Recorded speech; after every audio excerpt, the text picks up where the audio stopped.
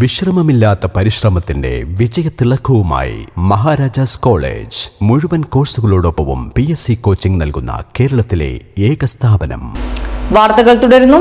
വഴിയരികിൽ തള്ളിയ മാലിന്യം നാട്ടുകാർ ഇടപെട്ട് തിരിച്ചെടുപ്പിച്ചു. വടകര തച്ചോളി മാണിക്കോത്ത് ക്ഷേത്ര പരിസരത്ത് പൊതുവഴിയിൽ വടകരയിലെ ഫോക്സ് ആൻഡ് ഫയർസ് എന്ന സ്വകാര്യ സ്ഥാപനമാണ് മാലിന്യം തള്ളിയത്. ഇന്ന് പുലർച്ചെ വഴിയാത്രയ്ക്കിടയിലാണ് ചാക്കുകളിലായി മാലിന്യം തള്ളിയത് പരിസരവാസികളുടെ ശ്രദ്ധയിൽപ്പെട്ടത്. പരിസരവാസികൾ നടത്തിയ പരിശോധനയിൽ ഇത് വടകരയിൽ പ്രവർത്തിക്കുന്ന റോക്സ് ആൻഡ് ഫയർസ് എന്ന സ്വകാര്യ സ്ഥാപനത്തിൽ നിന്നാണ് മാലിന്യം തള്ളിയത് എന്ന് മനസ്സിലാക്കിയതിന്റെ അടിസ്ഥാനത്തിൽ വടകര നഗരസഭ ഹെൽത്ത് വിഭാഗത്തെ വിവരം അറിയിക്കുകയായിരുന്നു. ഒരു വലിയ ചാക്കിൽ വേസ്റ്റ് കെട്ടിയിട്ടിട്ടുള്ളൂ. അപ്പോൾ അത് ഞാൻ രാജീവേട്ടനെ വിളിച്ച് രാജീവേട്ടനെ ഞാനും കൂടി ഇത് കഴിച്ച് അതിൻ്റെ അകത്ത് വേർതിരിച്ച് അപ്പോൾ മനോടം വന്നതിന് വേർതിരിച്ചതിന് ശേഷമാണ് ഒരു സ്ഥാപനത്തിൻ്റെ പേര്, അതായത് ഫോക്സ് ആൻഡ് ഫ്രൈസ് എന്ന് പറഞ്ഞിട്ട് വടകരയിലുള്ള ഒരു പുതിയ സ്ഥാപനത്തിൻ്റെ പേര് ഒരു കവർ അതിൻ്റെ അകത്ത് കിട്ടുന്നത്.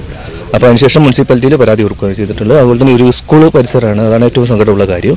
ഹെൽത്ത് വിഭാഗം നടത്തിയ പരിശോധനയിൽ വടകര നഗരസഭയിൽ നിരോധിച്ച ക്യാരി ബാഗുകൾ, കപ്പുകൾ, സ്ട്രോ തുടങ്ങിയവ കണ്ടെത്തി. സ്ഥാപനത്തിനെതിരെ കർശനമായ നടപടി സ്വീകരിക്കുമെന്നും മാലിന്യം തള്ളിയ വാഹനത്തിനെതിരെ പോലീസിന്റെ സഹായത്തോടെ നിയമ നടപടി സ്വീകരിക്കുമെന്നും ഹെൽത്ത് വിഭാഗം ഉദ്യോഗസ്ഥർ പറഞ്ഞു.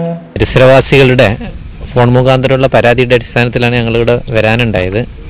അപ്പോൾ ഇത് നമ്മുടെ ഡോഡിയുള്ള ഫോക്സ് ആൻഡ് ഫ്രൈസ് എന്ന് പറയുന്ന ഒരു കൂൾബാറിലുള്ള ഉപയോഗിക്കുന്ന മാലിന്യങ്ങൾ ഇവിടെ കടവത്തുകണ്ടി സ്കൂളിൻ്റെ ഈ മുമ്പിൽ കൊണ്ട നിക്ഷേപിക്കുകയാണ് ഉണ്ടായത്.